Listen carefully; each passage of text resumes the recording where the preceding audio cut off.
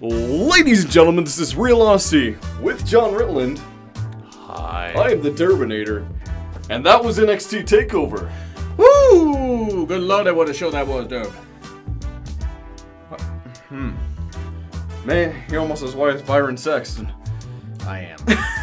But, holy crap, was this a great show, but I don't have a lot of time, so let's get going. We will get it going, but just wanted you to do the normal thing. Okay, Pat McCaffrey put him on every kickoff panel. He did great. That was some brilliant wit. It was. I don't know who the live performance was by.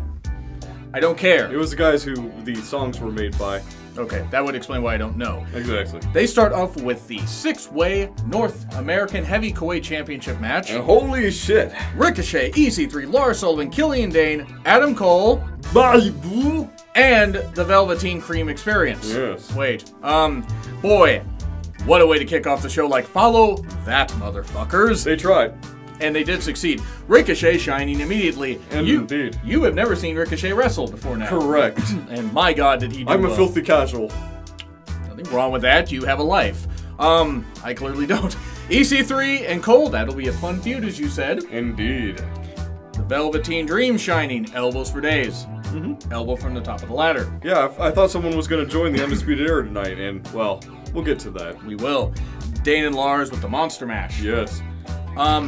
Hey, you know what? EC3 really shined. Monster Mash? Yes.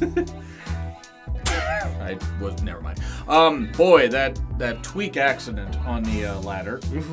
Man, that was bad. Ricochet getting flattened by everything. Everybody just Lars murdering. Sullivan running around with a chair around his neck and hitting Ladder, you people mean? with it. Ladder. Ladder that same evening? Yes. What did I say? You said a chair.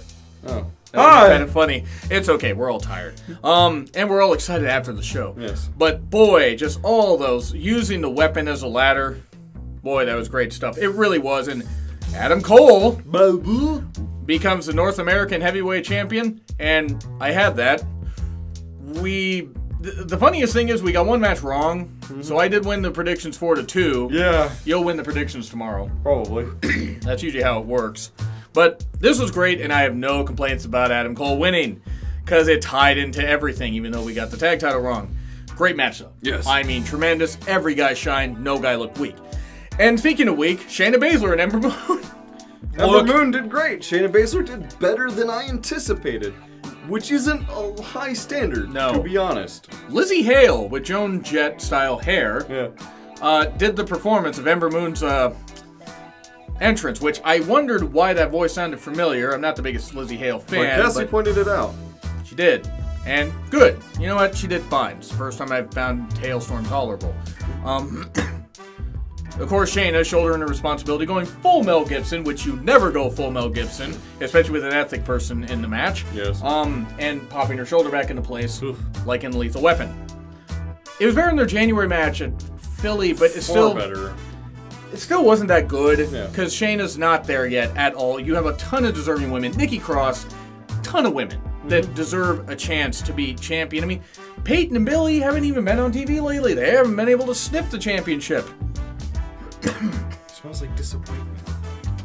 They're an iconic duo, probably get called up after Mania anyway, but this was the weakest match, but they put... Did it have some good technical stuff? Yes, it had some good submission stuff, but you could tell Ember was carrying this. Yeah. And was Shayna bad? No, but Shayna wasn't great. No. Sorry, I'm still not sold on her. Now we go to the Dusty Classic. AOP, Dunn and Strong, Cole and O'Reilly. Tag title and Dusty Classic trophy. And that's what it was for. And boy, O'Reilly really good at the submission wrestling. The ankle lock and the triangle choke. On either Akam or Razor, I can't tell the difference. I couldn't see the eyes. Oh God, that's right. You can tell the difference by the eyes. Yeah, one has very effeminate eyes. Cole right through the announcer's table. Perfect way to write him out of the most of the match, because he almost killed himself in that ladder match. Yep. Boy, though, just Dunn hits the bitter end of O'Reilly. 1-2, and Strong attacks Pete Dunne. And oh my God, it would have been better if he attacked Kevin Dunn, because I almost said that. But and Roderick Strong joining the Undisputed Era. I am disappointed I did not call that. Who could have guessed? I would have thought Pete Dunne would have betrayed Roderick Strong long before he betrayed Pete Dunne. But it's the best way to do it, because they've been trying to recruit Roderick for so long. He didn't do it the first time. Remember that episode? And now No! But now that he is, things are going to be taking an interesting direction. Yes. Especially if the Undisputed Era can become a real stable up on the main roster even. I would say so. I think after SummerSlam. Yeah. Give him... Cole's going to need a run with the North American title at least till SummerSlam. Yep. He's a perfect inaugural champion. Now Undisputed Era, despite Regal doing everything he could to put obstacles in front of him. Have almost all the championships. Roderick can now go for the heavyweight title because it was a good match. The heel turn made it better than it actually was. It's hard to have AOP be in a great match where the Super Collider, but Ellering helps him a lot. Aleister Black versus Andrade Cien Almas, and woo, boy, yes, this was great. We did not plan that. We didn't actually. We never plan generally anything here. But Aleister Black and Andrade Cien Almas. I got a little annoying with Zelina Vega. Zelina. What did I say? You said Selena. No, I said Zelina. Okay, I can't understand S's and Z's. Do you not understand my Filipino accent? No. Okay, good. So, the first two times. But other than that, with all of this going on, it's good that Aleister Black won without any help from the outside. But yeah, the Black, all the finisher, all the finisher reversals, the finishers being hit. Zelina interfering the first two times was fine, but otherwise, yes, the fact that the interference cost Andrade Cien Almas. Yes. And boom, the Black Mass right in the face, and Aleister Black gets to win. He will celebrate by getting a tattoo. He deserves one. It wasn't as good as a Gargano Almas match. I shouldn't have expected it to be. Aleister Black winning. Great match. But then we get to the real event. And we have all the Gargano event that we all wanted to see. Yes. The Gargano signs were great. They passed them out at the Tomato Chompers versus Johnny Gargamel. Hold on a second. Candace, Thomas Whitney Esquire versus Johnny Wrestling. And Candace is Johnny Gargano's Smurfette. I want you to think about that. Please don't. The Gargano signs were passed out at the door, while some fans passed out at the door. Well, yeah, it's New Orleans. Boy, the unsanctioned match, Ciampa getting no music, and oh, the fuck you Ciampa chance. Oh god, he is probably the best heel at the moment for WWE, if not the world. Him and Cody are like in a really good competition for best heel. Like, good lord. Best face versus best heel. This may be the best match. I mean, I know they're not actual brothers, but they're like brothers. Maybe the best natural feud between a face and a heel since Brett and Owen. Yeah, I'm saying it. Dig it. I mean, the crowd was on fire. Not literally, thankfully. That's why they took out the pyrotechnics, don't you know? WrestleMania 24. Yeah. But,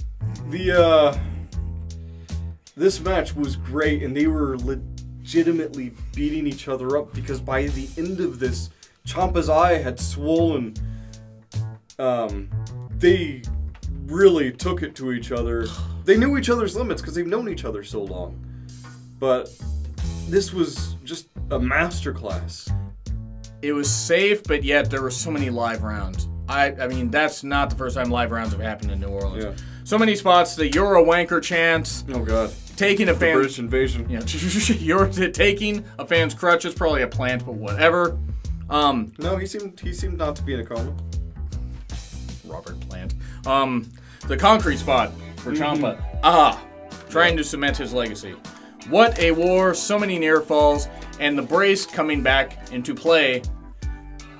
Almost beats him with the brace. Hits him in the knee with the brace after Ciampa takes the brace off, and oh my god. The crutch doesn't hit him. They sit down, much like at the Cruiserweight Classic first round. And then he traps him in the Gargano lock, and then gets him in STF. That's how you do a goddamn STF. See yes. And using the brace, and Ciampa taps out. Gargano is back in NXT. This match goes to Takeover Chicago, and possibly even SummerSlam.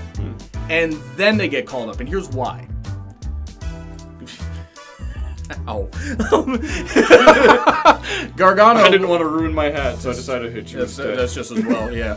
Story of my life. Gargano wins. Gargano loses at Chicago. and then they have one final match at SummerSlam. Interesting. Or Takeover. We'll take over Brooklyn. But anyway, I mean, even with the women's match, I gotta say A+. Yeah. This was a near flawless show. I mean, A+, especially for the energy. Like, this may be the best takeover they've done in a while. So for you, I'm gonna give it an A. Actually, I know I want to give it an A+, but there were the flaws of the Ember Moon Shayna Baszler match. Yeah, A. And Zelina Vega's involvement was a bit much. But A for sure. Definitely. Best takeover in a while. Anyway, agree, disagree with what we said? Yeah. We're rushing because he's got somewhere to go, and It's D&D! Dynamite? No. We have 7 hours of the show to WrestleMania. Gross. And we will be back tomorrow. Like, share, subscribe as well. Twitter links, thumbnail from that guy in the description. It's been Real Honesty with John Ritland. Actually, I'm going to let Derb take it out. This has been Real Honesty with John Ritland and the Derbinator. And we will see you tomorrow. Or you'll see us tomorrow. It depends. The cameras may or may not work that I've installed in your house. I install all kinds of cameras in her house.